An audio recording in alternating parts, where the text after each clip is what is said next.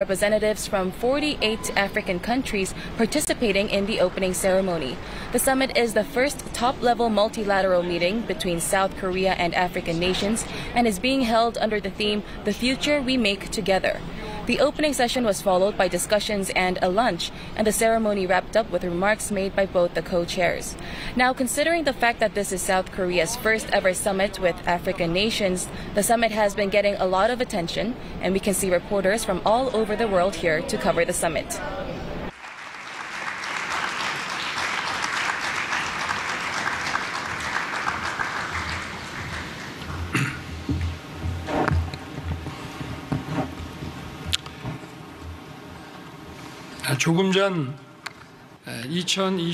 We have just concluded the Korea-Africa Summit 2024.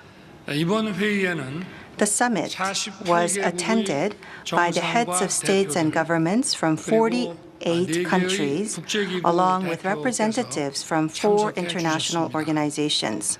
It is particularly significant that this was the first Korea-Africa Summit to be hosted by Korea in the presence of 33 heads of states and the chairperson of the African Union Commission.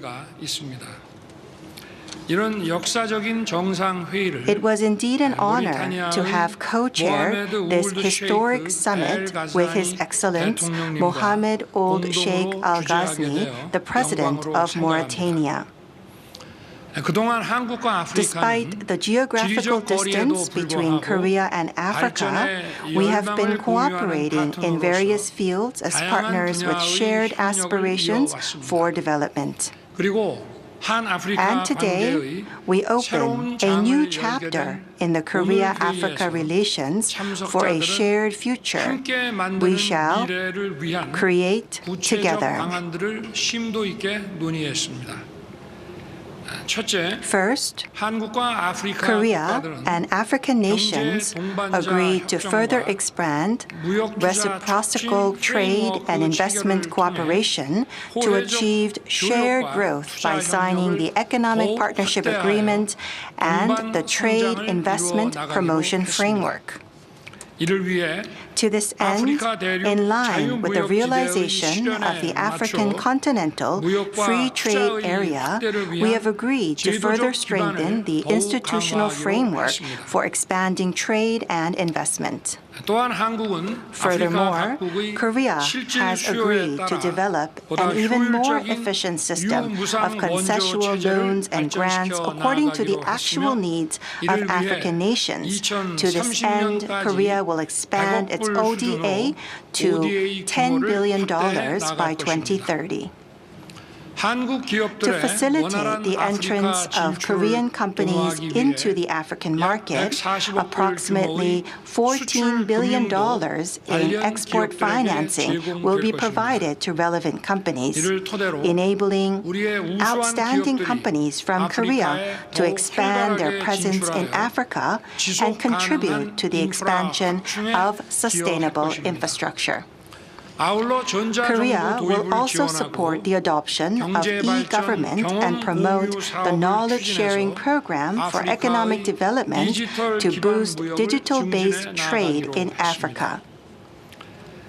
The heads of states and governments identified investing in education to be crucial in realizing the growth potential of Africa, where 60% of the population is aged 25 or under.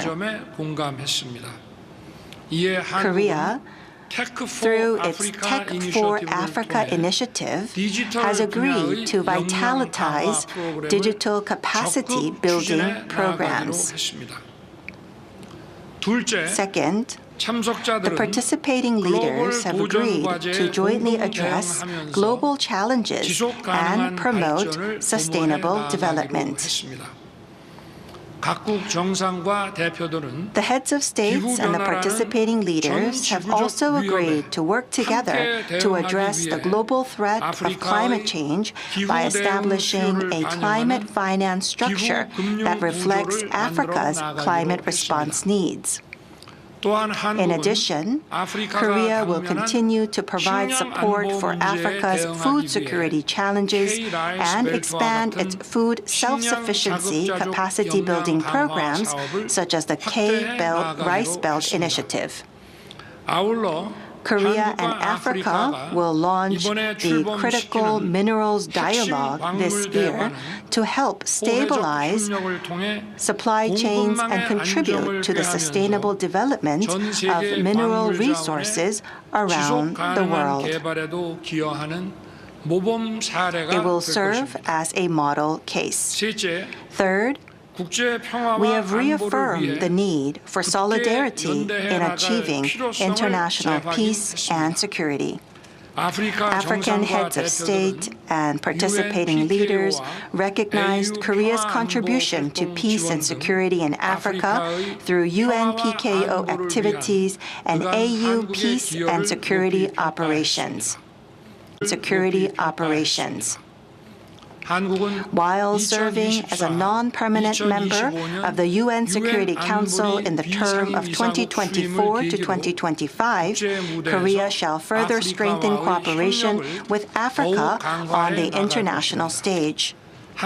Meanwhile, the attending leaders emphasized the importance of reaffirming the principle that all members of the international community must faithfully implement Security Council resolutions in order to achieve the complete denuclearization of the Korean Peninsula. The joint declaration of the Korea-Africa Summit was adopted with the closing of the summit.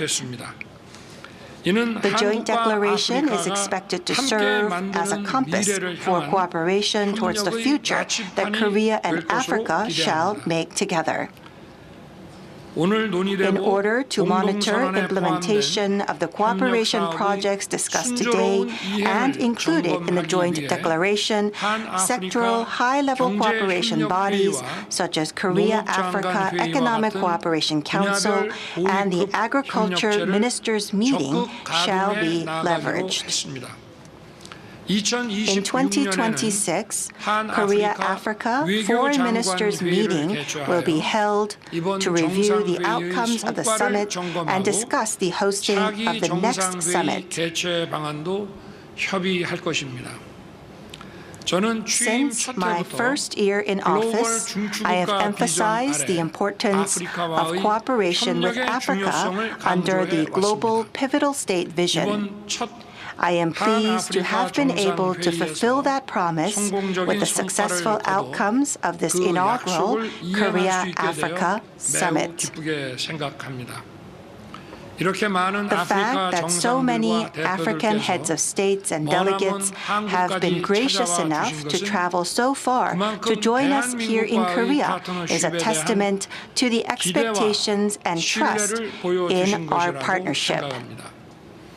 I look forward to a successful conclusion of this summit by achieving great outcomes through the Korea-Africa Business Summit and numerous other side events to be held tomorrow. Thank you.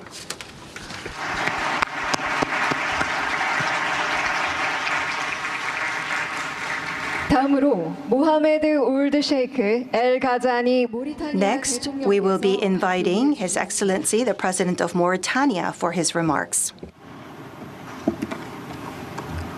Tout d'abord, merci aux médias pour votre présence ici. Je suis heureux d'être ici à Séoul pour co-présider ce sommet Afrique-Corée avec mon ami le président de la République. Very honored and pleased to be co-chairing the first Korea-Africa Summit together with my good friend, President Yoon Suk-yeol of the Republic of Korea. I would like to express my gratitude to the Korean government and the Korean people for their warm hospitality that has been extended to all the delegations upon our arrival in this beautiful country, the land of the morning glory. Thank you once again. Je félicite Monsieur Yoon Suk-yeol pour la parfaite organisation. I would like to also mention that this summit has been organized in a perfect manner. It has been impeccable. Durabilité et solidarité. We have been discussing the topics of shared growth, sustainability, and solidarity, and these are the main principles and part of our common vision. And this is a way forward for every individual in our countries to benefit from. We listened to the statements and interventions by the participating heads of states and governments from Korea and Africa. And in doing so, we were able to build a consensus and establish a common understanding that we will work together to achieve the African Union Agenda 2063. We also dealt with a wide range of topics, including ways to promote trade with Korea and innovation and technology exchanges in a sustainable manner. We all understand that Korea can offer a lot, especially when it comes to their experience of economic development, human capital development, industrialization, and transition to a digital economy. In these areas, we have a lot to learn from Korea. We affirm and understand the growth potential of Africa. Africa has a young population, there is much dynamism, and Africa has abundant critical natural resources.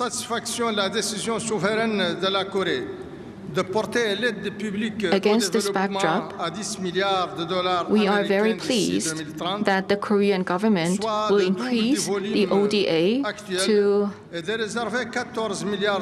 more than double, to about $10 billion by 2030, and increase the export finance to $14 billion. And Korea has made commitments to provide support in terms of infrastructure, human capital development, and technology transfer. So, in conclusion, allow me to say that the Korea-Africa Summit meeting was an opportunity to renew our commitment to shared growth and partnership based on mutual respect and trust. We look forward to more progress. Thank you. 감사합니다. Thank you very much. This brings us to the end of